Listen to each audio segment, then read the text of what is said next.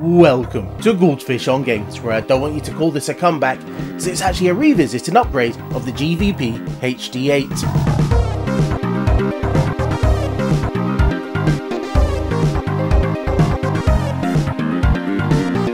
Today we'll look at upgrading this in a number of ways. The first thing I want to do is to replace the hard drive, as this is very noisy, and worse, I've already had to open it up once to unstick the head, as there are two rubber bumpers inside which slowly melt, and they get tacky and hold the head to them. So it really is only a matter of time before this drive dies completely, and what I want to replace it with is this! The BlueScsi, or at least it will be once it's built.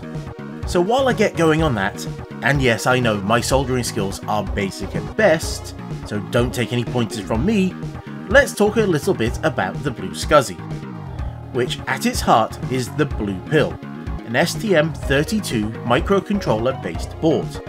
This has a very small ARM processor with RAM and space for a firmware, and it's very similar but not completely the same as an Arduino.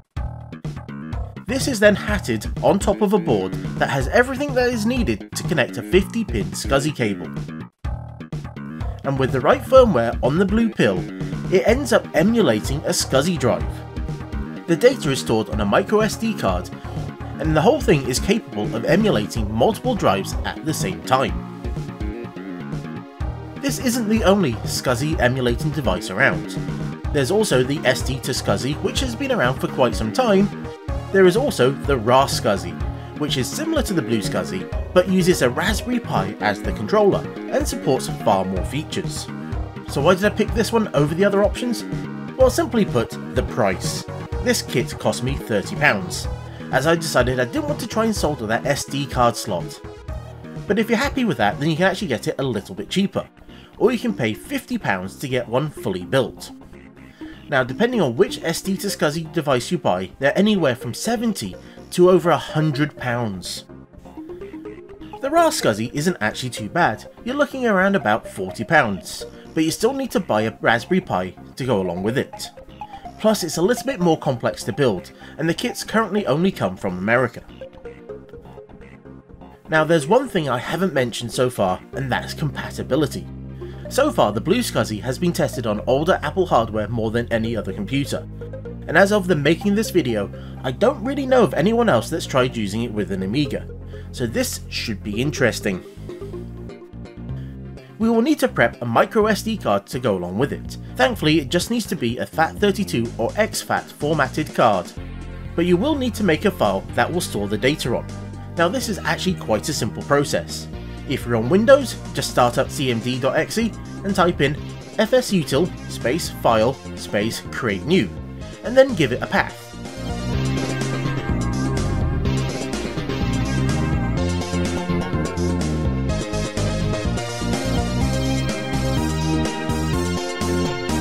Then you just enter the size in bytes. So for 50 megabytes is 52,428,800 bytes. And once that's all been typed in, hit return and it will create an empty file of the specified size. On other systems there are other command lines that can do this for you, such as dd. Now this file should then be copied to the micro SD card, and it needs to be renamed.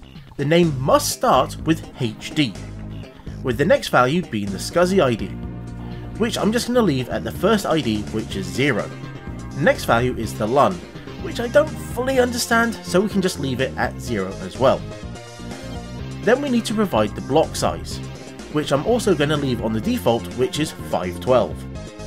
After that we can add anything we like to help identify it, as long as the whole name is less than 32 characters long. And it should also end with .hda. Now the extension in this instance means nothing, as the BlueScsi will just write the raw data into that file. So if it's used with an Amiga, it'll have the RDB information written to it, and if it's on PC then it'll have the DOS partition tables created. So the file itself is just binary data. But the firmware will look for files that starts with HD and ends with HDA, so that's the naming format we have to use. And with the device created, we can now insert the micro SD card and test it out. Now typically you'd need to flash the firmware to the Blue Pill, but this one arrived pre-flashed. So let's get it connected and boot up the GVP Fast Prep disk. And after starting up the software and selecting an option, we get a crash, which really isn't a great start.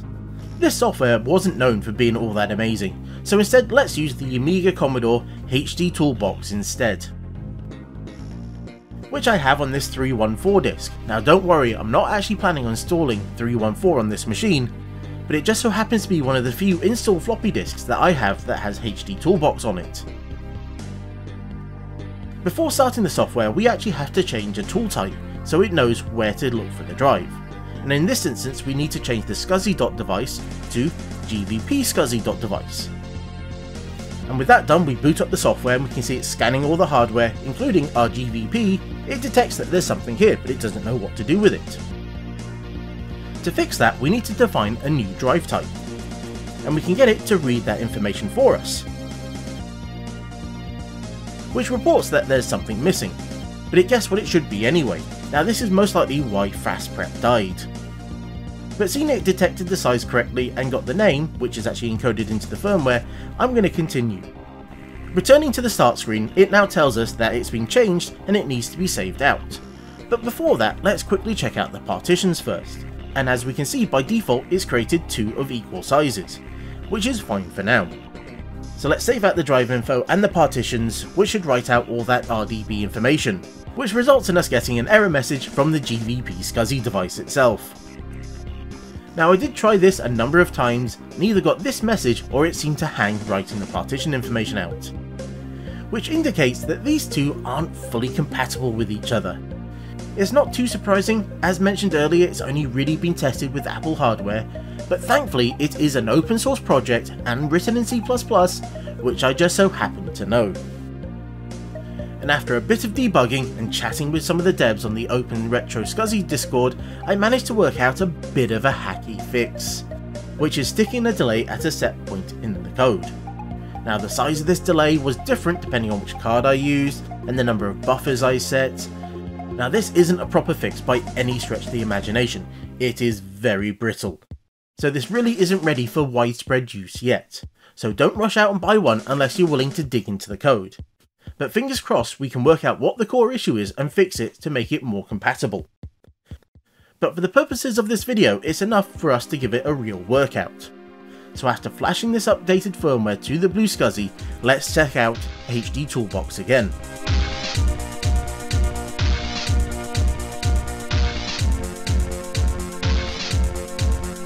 And it partitioned it just fine. And after rebooting, we can see both drives and we can go ahead and format them. And while it formats away, let's think about how we'll install Workbench to it. Now I could install it from floppy disks like I did last time, but the fact is that this hard drive is just a raw file on a micro SD card, and that gives us more options, which we'll get onto in just a minute as the format is now done. And after naming the drive something a bit more useful than empty,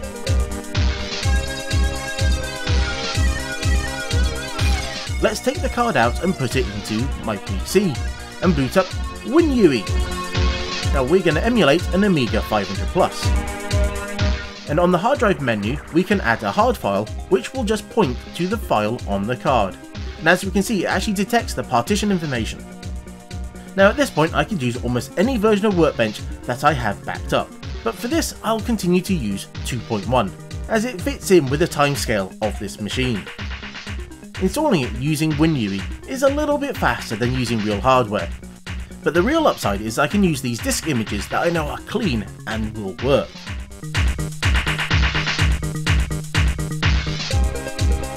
And with the install done, let's check it out back on the hardware.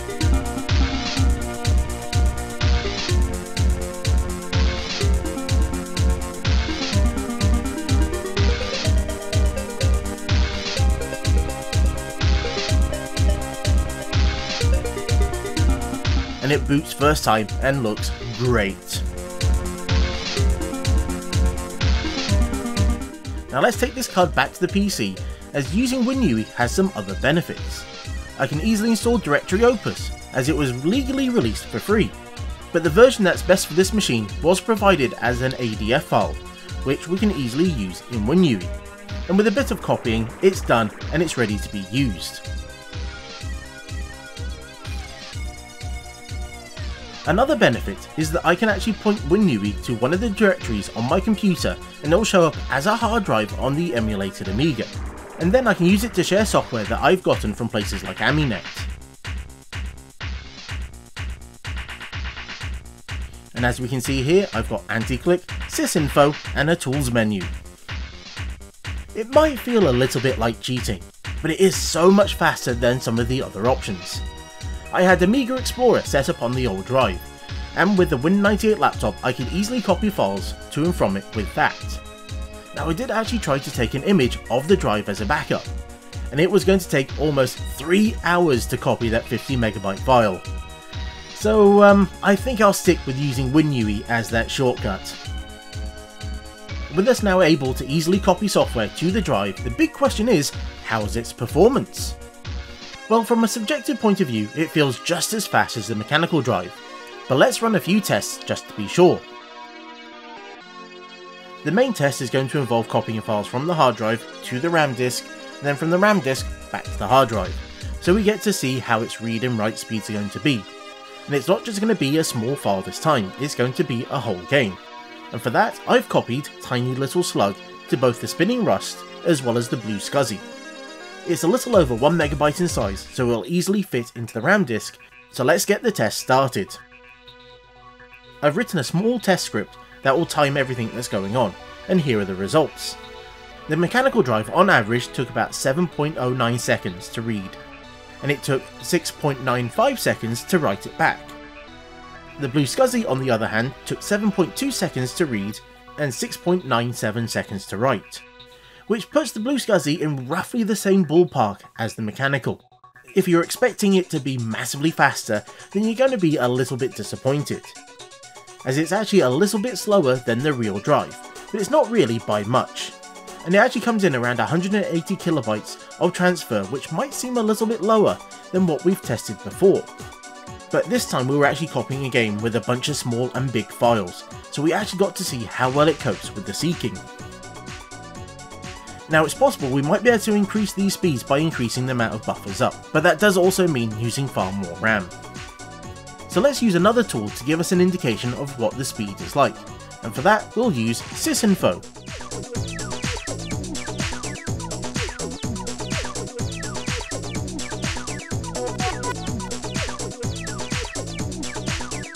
Which gives the BlueScsi a result of around about 900 kilobytes a second. Now unfortunately, I tend to find sysinfo to be a little bit unreliable when running it from the hard drive.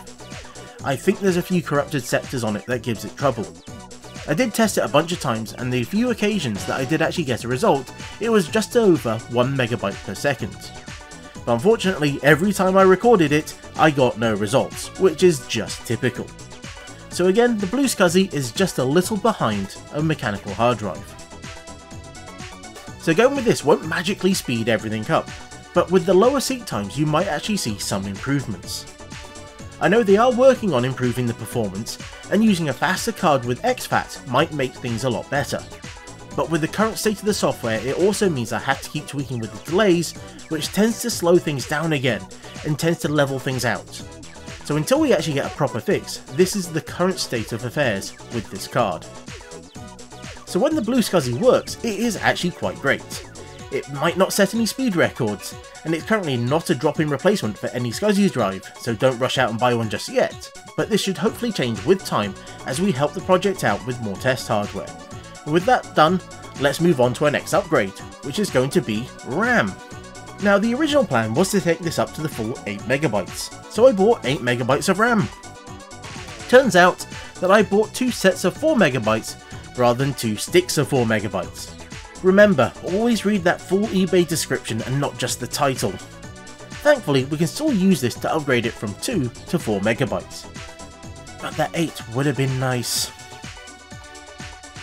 So I'll start by popping out the current RAM, which isn't the easiest thing to do. I'm sure there's a better or more likely correct way of doing it. I could just plop the 2 sticks straight in there, but I do prefer to match my RAM where possible, and seeing I've got match sets, why not use them? And with the old ones out, the new ones go in quite easily and just click into place.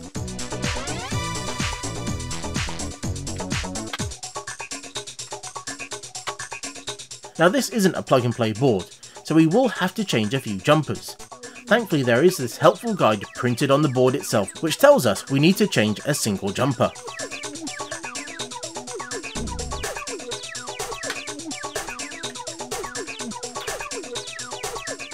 And with that done, let's jump into Workbench, and it shows us the 4 MB in the info bar, so that's looking pretty nice.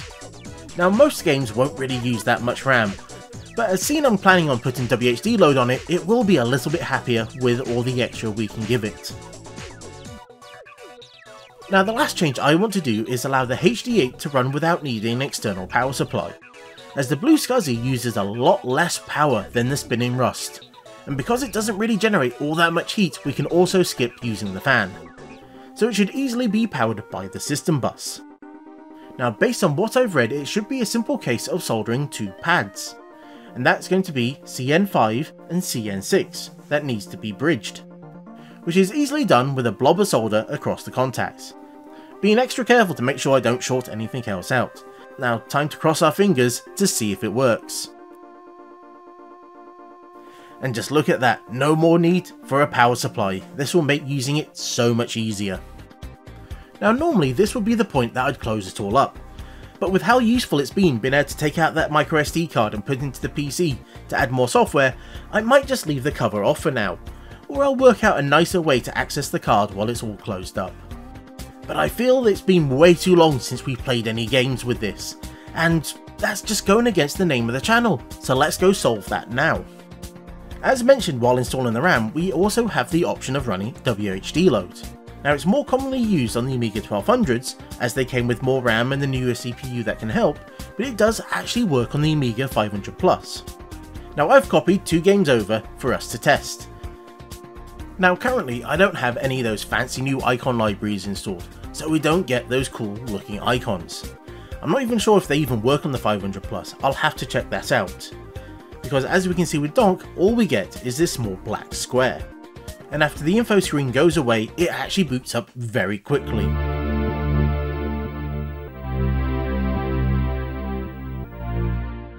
And those load times are amazing, and we're very quickly into the game and getting absolutely hammered by everything.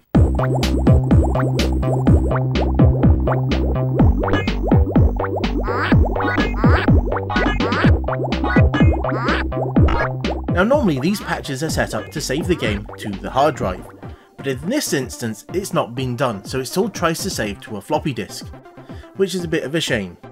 So if you want to play this one, you will need to keep a floppy disk around if you want to save. It also seems the quit button doesn't work either, so if we want to go back to Workbench we're going to have to reset the machine. This isn't the greatest game in the world, but I am still a massive fan of it, and it runs just perfectly on this 500 Plus. Which is exactly where I first played it back in the day, but just now, I don't need to get those floppy disks out.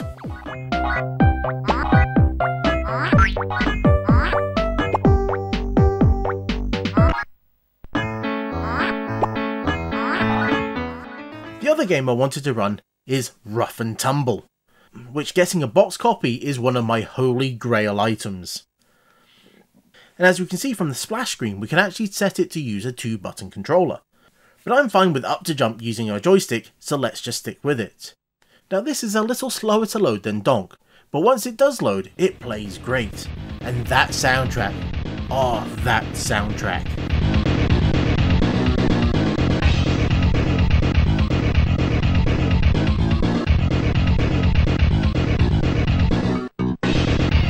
I've been a fan of this game ever since playing a demo. It's a fast run and gun game that plays great from the hard drive.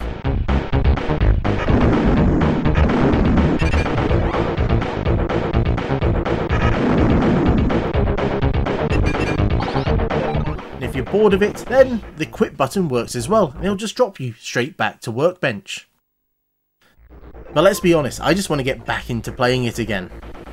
As this is still just an Amiga 500 Plus, it's still limited to running ECS or OCS games, so there's no AGA software here.